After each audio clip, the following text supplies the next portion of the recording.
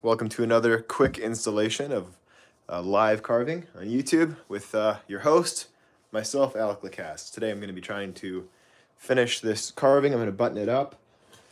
So it should be ideally it should be a brief little live stream here, just maybe a few minutes long. That's the goal, although, just depends. So I'm going to try to button this guy up. And this is a commission order from my website.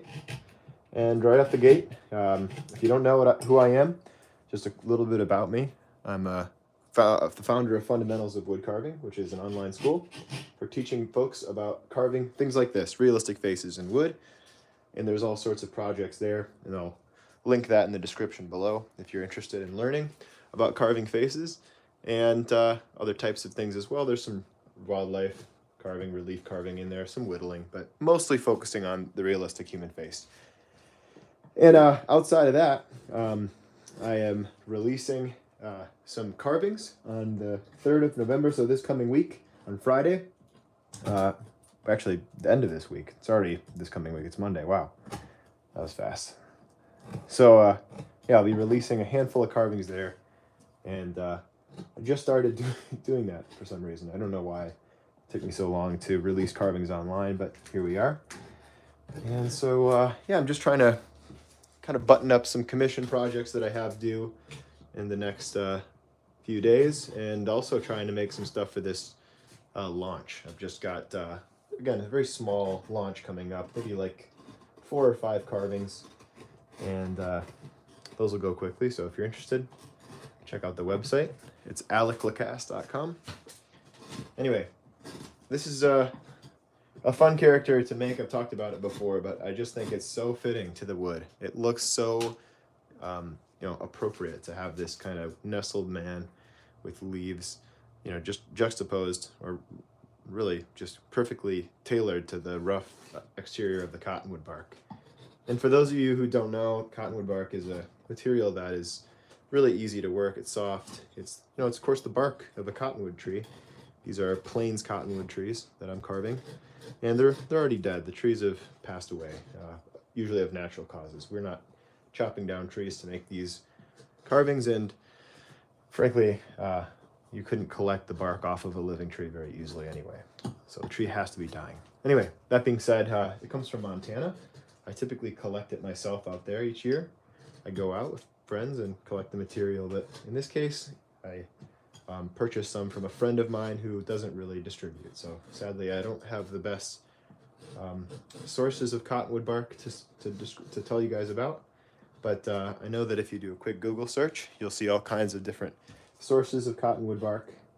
And I recommend the stuff that comes from out west, the United States, western United States.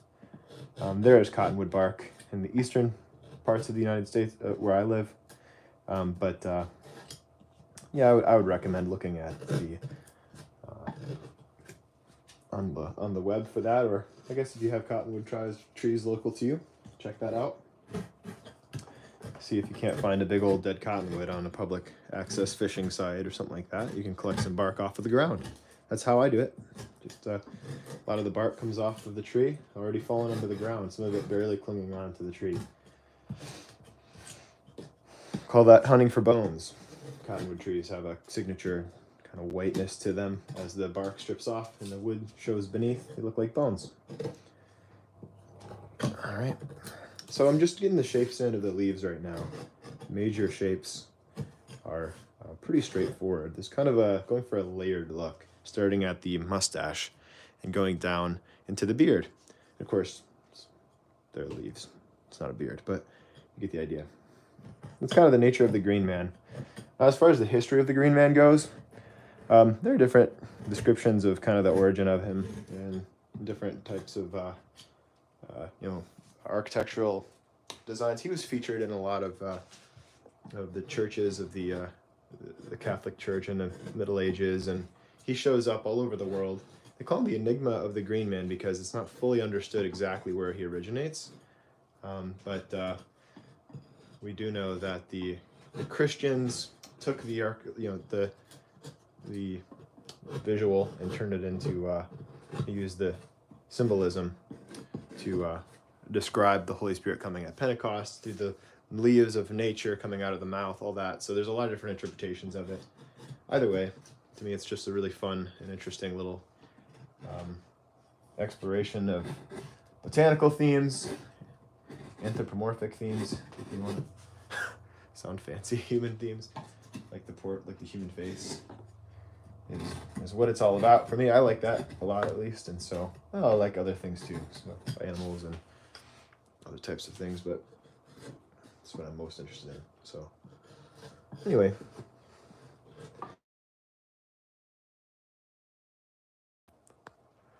yeah, feel free to post a question below if you have one, and that's that.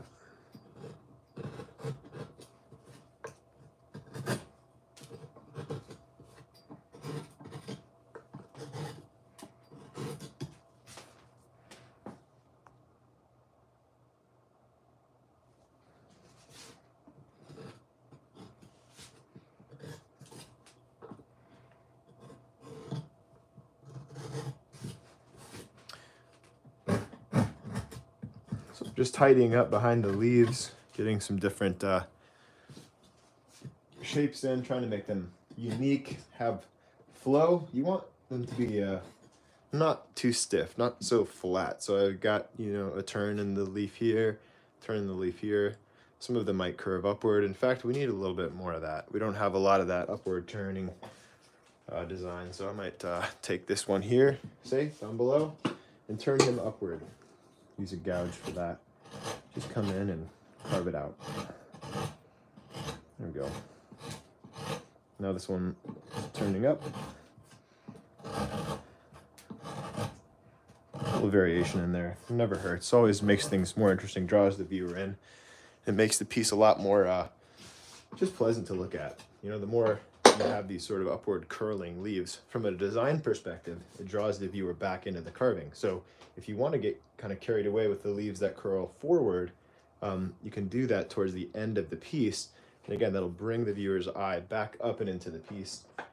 These are little tricks of design that sculptors use all the time.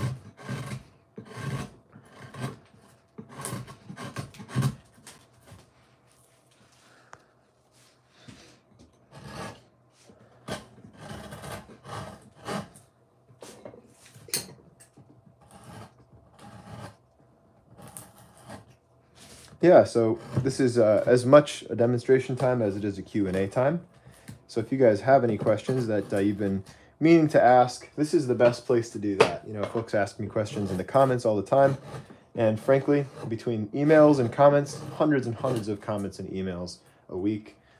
And so it's hard for me to get to them all. I don't have an employee that goes through my emails. I do it on my own. Eventually, we'll probably have something like that. But for now, just bear with me. And if you're able to see this video now, post your questions in the comments so I can answer them in this video. If you're not here in time, tune in for another live stream. I'm planning on making these a little bit more regular. Maybe doing one a week or so. That's the goal, at least.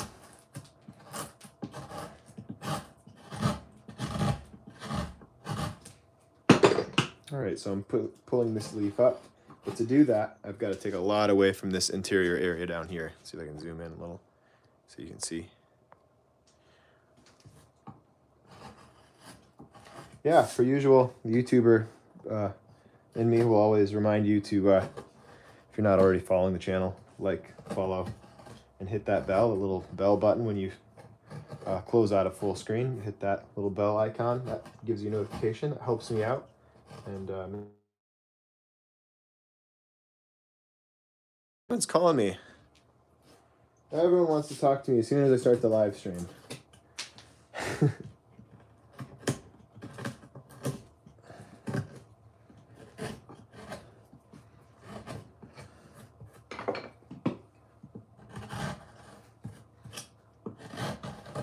So this one's already been spoken for, this carving, but I hope to have a few more carvings up live on the site on November 3rd. Actually, I don't hope to, I will. I will have carvings up November 3rd. So.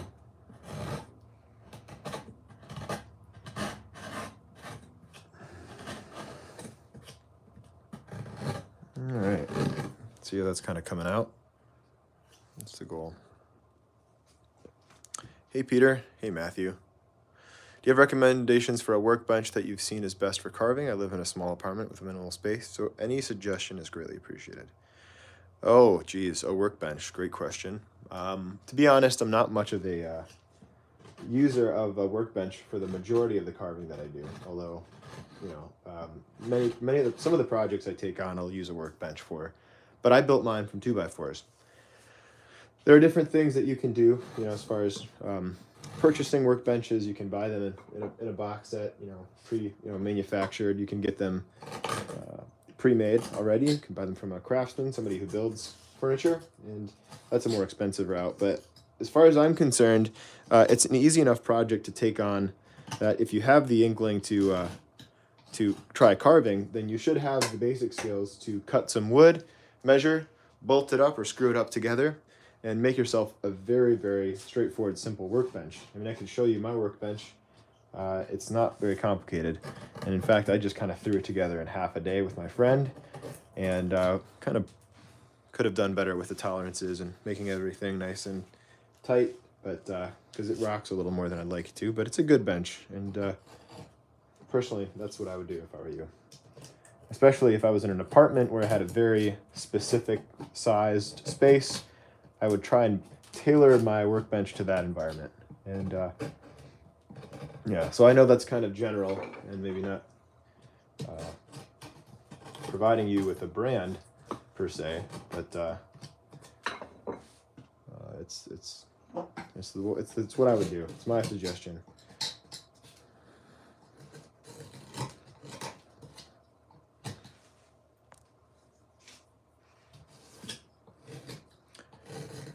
So this is a field knife. I don't often use a field knife in a carving, but it was nearby, and so I'm trying it out and playing with it. It's also known as a Sloyd knife. It's very long, and it's typically used, you see it being used for utensils, carving, spoons, forks, stirring devices, spatulas, that sort of thing. And it's really nice for that purpose, but it's not so much something that you see a lot of relief carvers. This is a relief carving, meaning that it's to be viewed from one side. It's not meant to be viewed from, you know, I'm not going to stir a pot with this, and it's not a full in the round carving. So it's always fun to try new tools out, though. I love playing with new tools, even if they're not the right tools for the job. It's a lot more to do with how you handle them. You know, I mean, some of the greatest clay sculptors in the world, they use everyday household kitchen utensils to make their sculptures. So Matthew says, no worries, I'll have to get creative, thank you. Have you done characters from movies or video games? Be awesome if you carved Kratos from the God of War franchise. Oh, yeah, Matthew, no, I haven't done a lot of video game carving because I'm just not very aware of the types of characters in those games because I'm not really playing those games a lot, or really at all. I've got a lot of entertainment here in the shop, and so that's not my outlet, but yeah, I'll have to look at that character. I'm not familiar with Kratos, or I don't know how to say it, Kratos or whatever. But yeah, I bet there's all kinds of awesome artwork and video games that would inspire cool carvings too, and a whole fan base that follows. So yeah, cool suggestion, Matthew. Thank you.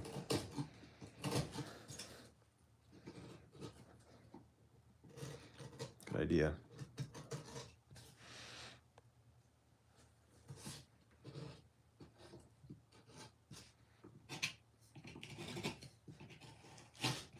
Greenmen are actually fairly time-consuming projects because there's so many little undercuts and details that happen in the leaf area that make it, you know, less than just easy to knock out. So that's a good thing,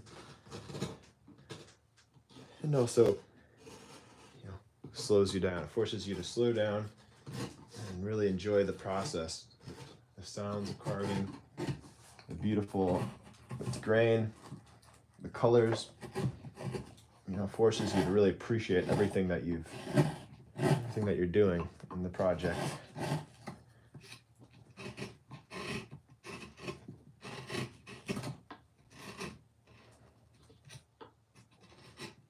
Just using a V tool. That's a V tool to get in and underneath the leaves. Make them appear as though they're kind of coming away from the background. Now, I don't want to bore you guys. I'm not going to keep this live stream going for the whole duration of the carving, but I just pop in again today, say hello, since I'm already working in here. Headed off to the big shop, my parents' shop, for the big ol' deer project. Working on that commission today. Hopefully really start refining the forms. Maybe I'll pop on and show you that as well here on maybe on Instagram or community posts, and eventually there'll be a video about that. But yeah, look at that. See how this just flaked off? You can't let that stress you out, because, you know, found wood like this, meaning wood that's not been properly dried and kiln, you know, in a kiln or maintained in a way to prevent this, is going to do this sort of thing. So you've got to be ready, willing to address problems like this. It's inevitable. They're inevitable. You've got to expect them. So I tend to keep a little bit of glue around. And Pepper Guy says, really love this channel. I started years ago after some surgeries, but then I stopped. Really enjoy carving and just found my tools yesterday. I may stay back up now. Yeah, thanks. Absolutely. Get after it. Very good.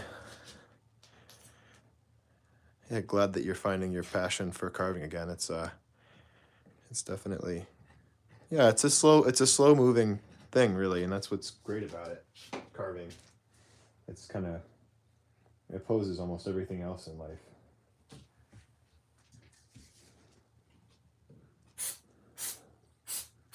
So I got the glue on there and the accelerator. And you don't want to bite your nails after doing that, but all right. So this is based on a carving that I've already done in the past.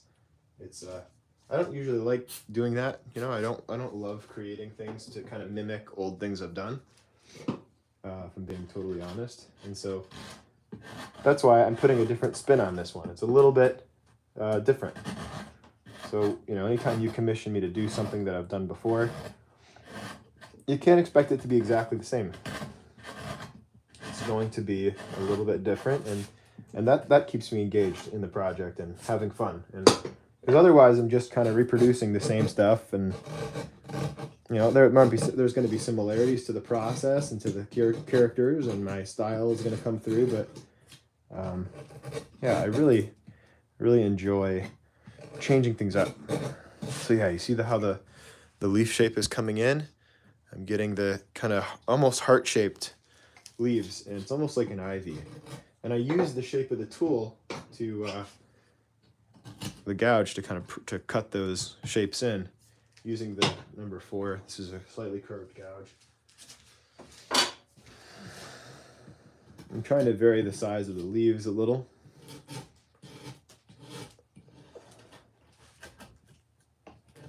Just like so.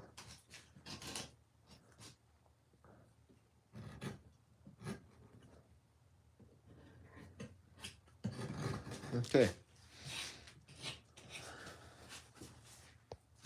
Do you ever go through a phase where you find it difficult to get yourself in the mindset to carve? How do you overcome that? Oh, Jacob, this is a great question. I love that question because, yeah, I have that all the time.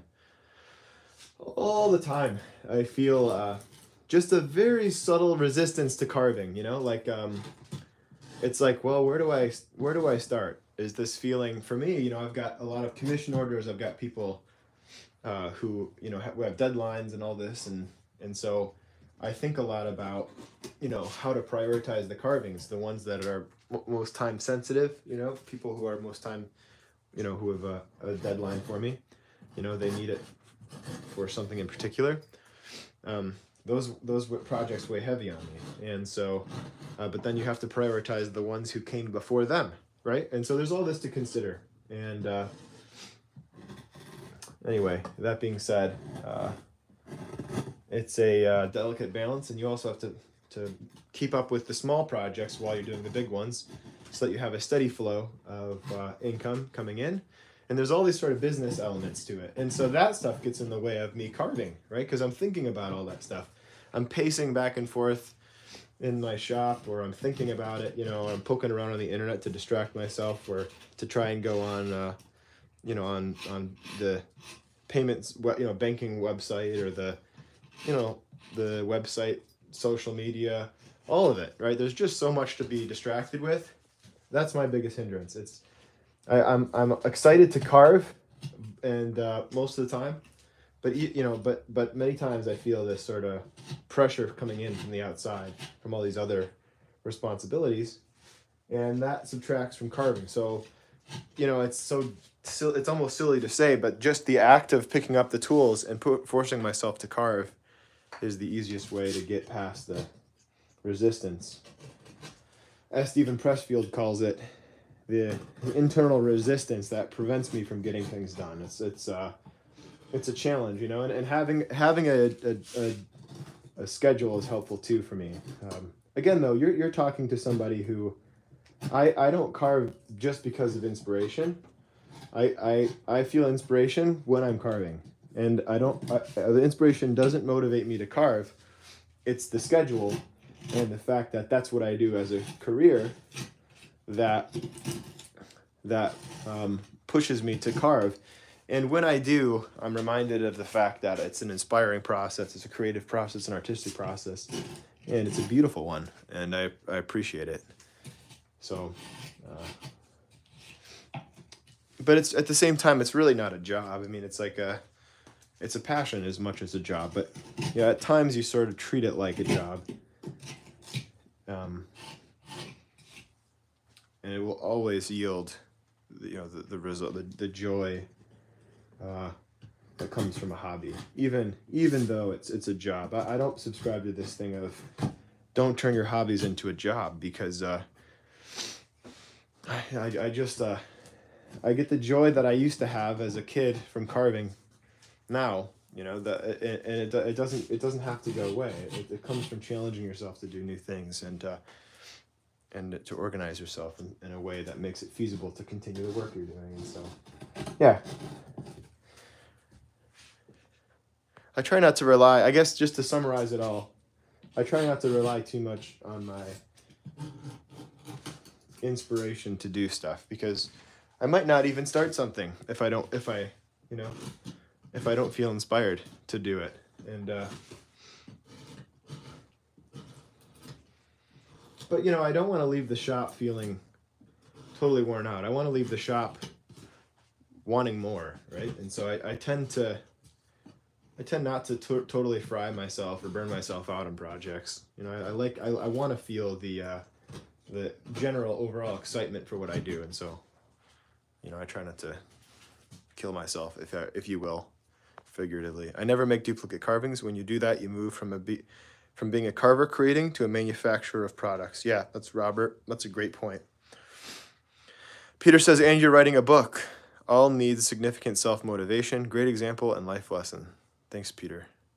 Yeah, so the book is also coming out in the spring, and so that's being edited right now, and there'll be re-edits. I'm sure I'll be rewriting sections and all that. It's pretty soon here. So thanks, Peter. I appreciate the kind words there. Yep. So, you know, as with anything, there's just a little bit of dedication or commitment to your craft, and sometimes a lot of commitment. There has to be actually a pretty great degree of commitment to your craft to be able to do things well. And so you don't always kind of show up when you feel like it. You show up and you choose to feel like it. That's really what it is. I know that sounds contrived and fake, but yeah.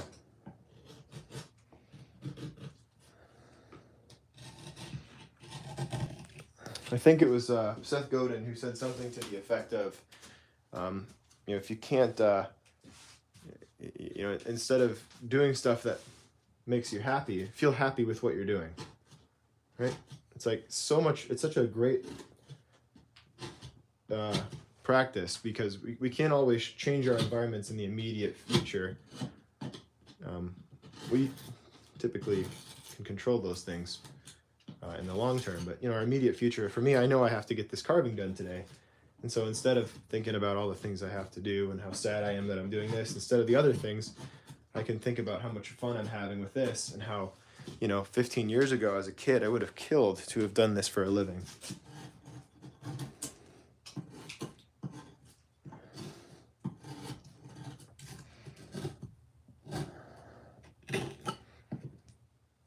Well, there's definitely a thought game. And you know, one thing I've found is really helpful, and I hate that it's been so stigmatized and stereotyped as a sort of self-help concept in everything that the tackiness that is associated with that self-help genre of thinking. But when you have positive internal dialogue about yourself and your work, it just makes what you do so much more fun, right? The critical voice within you is very, very important to hear. It's important to hear that voice that says, that leaf is way too big. That needs to shrink. You need to shrink that leaf. Or the internal voice that says, this eye is crooked. It's not straight with the other. And it makes the whole thing look lopsided.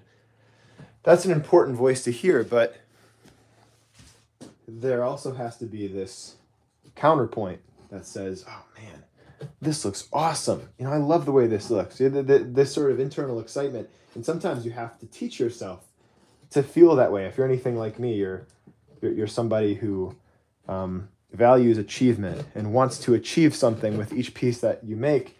You sometimes get caught up in a sort of cycle, a feedback loop of dissatisfaction. And so just saying to yourself, you know, I like the way this is turning out. This is working out. As tacky as that sounds, can make a huge difference. You know, the way that you talk to yourself, like, you're killing this. You're going to do great at this. You know what I mean? That sort of thing. Just allowing yourself, give yourself the space occasionally during a project to say what you're doing is cool. That's such a, I mean, we don't allow ourselves the you know, some of us are better than that than others, but many times we don't allow ourselves to think those positive thoughts because we think that'll make us worse at our carving or worse at our art form. But the reality is, if we're discouraged, we're a lot less likely to show up to this workbench. You know, you're not going to show up to the workbench if you're not having any fun. So your internal monologue or dialogue, whatever you want to call it, that is important.